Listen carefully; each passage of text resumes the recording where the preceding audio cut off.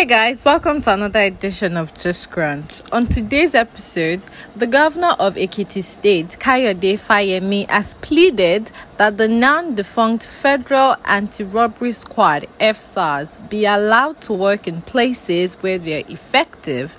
Fayemi, who is also the chairman, Nigerian Governors Forum, said this on a Channels TV program. He expressed support for the ongoing youth protests against police brutality across the country, but he noted that in areas where FSARS has been efficient and effective, we should really allow them to continue to do the work. He added that there was nothing wrong with the protest and the call for police to be reformed, adding that young people should be encouraged to ask more questions.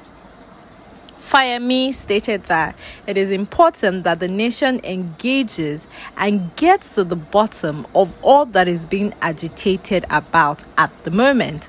He went further to assure Nigerians that those found culpable of human rights abuses in the FSARS unit will be brought to